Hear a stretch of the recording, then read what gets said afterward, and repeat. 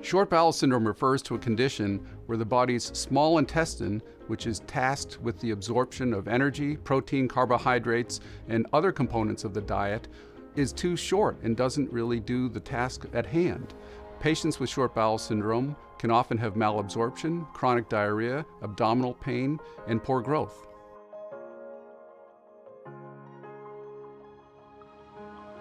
Short bowel syndrome is treated from a variety of ways.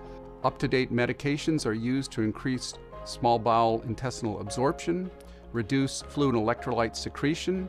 Nutritional supplementation is very important, including intravenous nutrition oftentimes, as well as specialized enteral formulas. And different surgical techniques have been developed to increase small bowel intestinal surface area.